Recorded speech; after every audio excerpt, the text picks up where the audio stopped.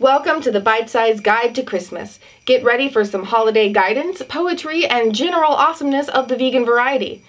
It's a Christmas miracle. Okay, I wouldn't actually go that far.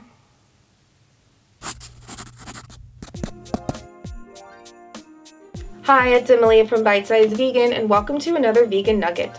With the holiday season in full gear now, I wanted to remind you of some vegan-y resources for the season. If you missed last year's Bite Size festivities, I have 2 multi-channel recipe collaborations for both Thanksgiving and Christmas dishes. Those delicious cruelty-free masterpieces can be found linked in the sidebar and below. I even contribute a sad attempt at a recipe in the Christmas edition. I have no kitchen skills.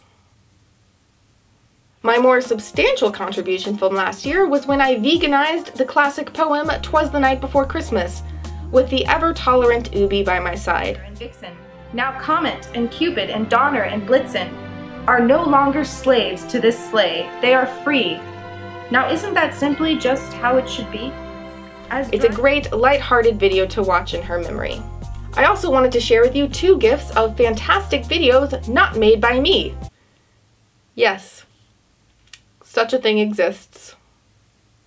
If you haven't seen it already, Carrie McCarpet made an astounding Christmas commercial/musical parody that is just expertly executed. Happy Christmas, fellow low-life scum.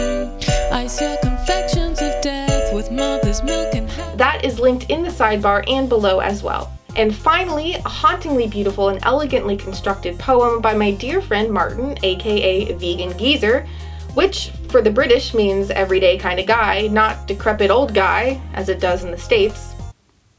Just an FYI. Martin is the father of the adorable JOJO, who is featured in my kids' interview series. Martin's channel is full of great content with his family, and he's currently in the tail end of his 12 days of vegan Christmas.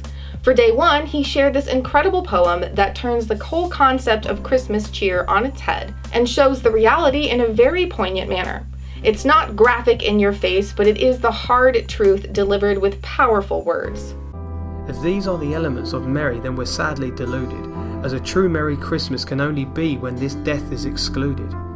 A Christmas where our consciences haven't been sedated, a Christmas where life is truly celebrated. You only did it this way before because everyone else did.